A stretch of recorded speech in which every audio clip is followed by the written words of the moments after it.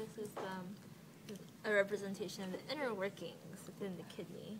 This represents the cortex. This represents the medulla. So first, let's follow the blood vessels. This two right here is arcuate artery, which gives rise to the interlobular arteries right here and right here. Off the interlobular arteries, you'll have the afferent arterioles, which will go into a nephron. You see right here, there's another one right here, and there's another one right here. So let's focus on this nephron. So, Bowmns capsule. Oh, sorry, Bowmns capsule. My apologies.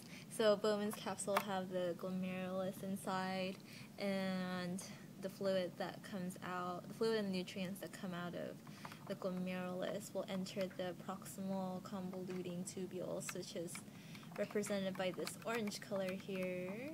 See, it just curves around, convolute, convolute, convolute. They'll come down and form Henles loop. And you see the color change here, that represents it now being distal. So it's a distal convoluted tubule. Usually comes up near the Bowmns capsule again, curves around, and then it'll enter the collecting duct. So the capillary, let's talk about the capillary beds here. So this is the afferent arteriole. Then the blood, after it releases all of its goodies, will make the efferent arteriole. And then this is a true capillary bed. So these capillaries that are over The PCT. the proximal convoluting tubule are called the peritubular capillaries? Peritubular capillaries, yes. Okay. And then, I don't know if I mentioned this, the collecting duct.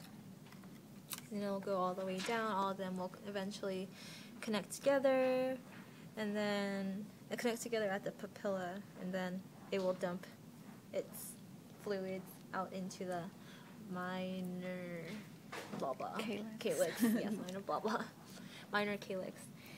Okay, so the loop of Henle here, as you can see, this is the cortex, and the loop of Henle for this Bowmns capsule is in the cortex. So you call that a cortical nephron, this whole thing, cortical nephron.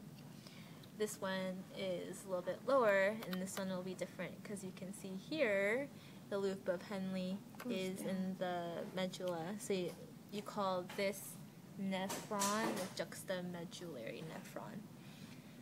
Okay, so this one's kind of unique. This will go from the interlobular artery to the Bowmns capsule. Efferent artery goes down here, and then it'll form into the interlobular vein, which will make the arcuate vein. So speaking of the capillaries here, this one is around the loop of Henle. So you call this a Basa recta.